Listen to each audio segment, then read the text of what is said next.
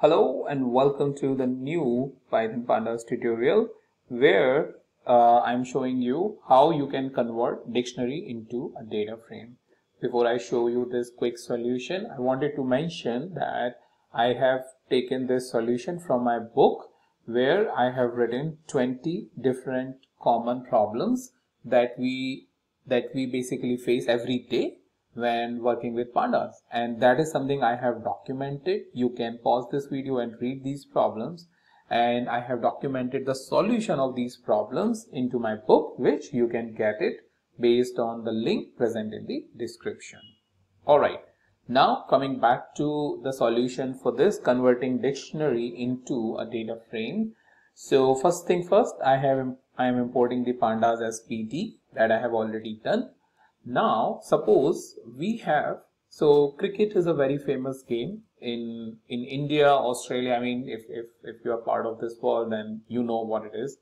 So suppose we have a cricket team. So we have, suppose, team name. If let's say this is what the values that you have got, and team name is, let's say what we have is India, right, Australia, and you have England, right? You have New Zealand, Pakistan, Bangladesh now, Sri Lanka, and all of those. But for now, I'll just take 3 so that it is short and straightforward. Okay, so we have these 3, right?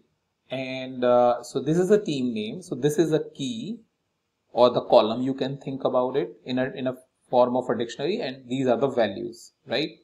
Comma, second column, let's say ranking. Okay. And within the ranking, again bracket as a list, because these are multiple values, 1, 2 and 3. Suppose these are the things. So we do that, and if we write team, what it gives is the same output. Suppose this is what we want to convert into a data frame. So that means you definitely having a dictionary and want to see the solution, which is quite straightforward. So the way we will do is we create team_df, a new object, and we will say simply pd.dataframe and supply the dictionary.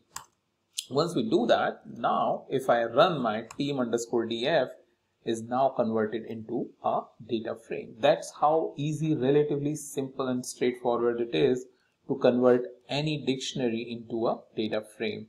So that is what I have mentioned using this function, and similar types of common but the regular problem that we are facing is present over here. These 20 problems that you can get it from my link, from my book. The link for that book is present in the description.